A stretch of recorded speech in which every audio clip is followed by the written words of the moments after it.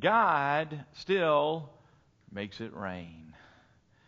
Perhaps you are in, figuratively speaking, a kind of drought in your life. Those times in which there's something that you cannot control, and the only way out of it is for God to move. And I think the word of encouragement to you today is God still makes it rain. And He uses the prayers of His people in miraculous ways. I think of drought, in figurative terms, as any time or season in your life where you have come up against a problem or face a real need that you know that you cannot affect its change any more than you could make it rain. And when it goes on, it is something that causes your soul to be thirsty and thirsty for God. God had set it up. There was a drought, and the people became thirsty for 3.5 years. Now, I've experienced life like that so much in prayer and so much in life, where as I've been a spiritual leader for many years, and I've seen it, and I've just learned, that you'll have more days where you look in the natural, you can't see it yet. You'll have maybe more days like that than you will of the glorious manifestations, but you keep looking. Beloved, I'm praying for our land. I know there's a drought. I know that the land is scorched and parched, bereft of real honor. There's a drought.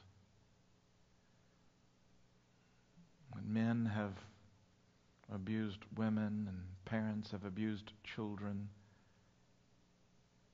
and students have bullied their classmates, and we look everywhere and there's a drought.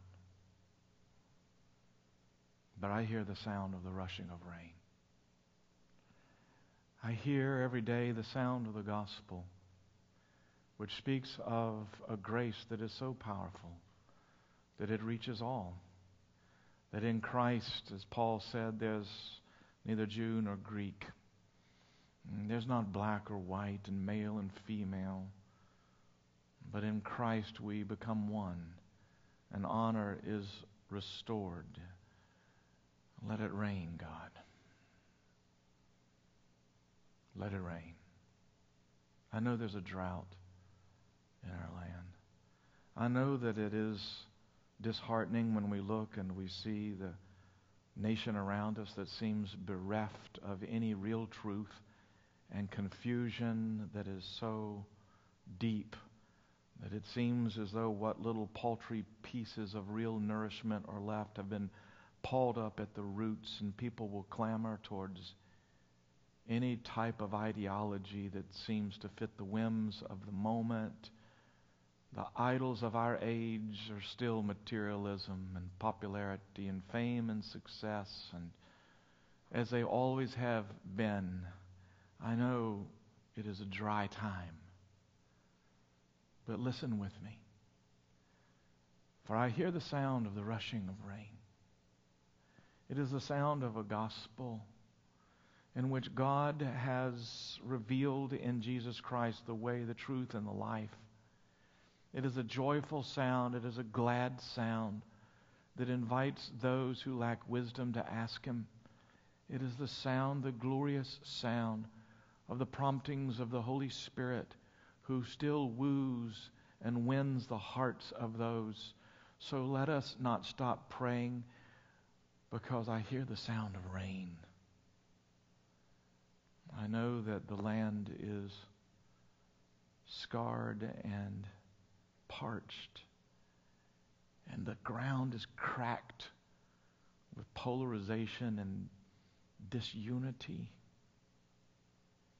But listen, and you will hear the sound of the rushing of rain, of a world in which God's love is available to every single person, and the pathway of hate is exposed for what it is, a trick of the enemy and the dangers of hell, and that the love of God becomes intensely attractive.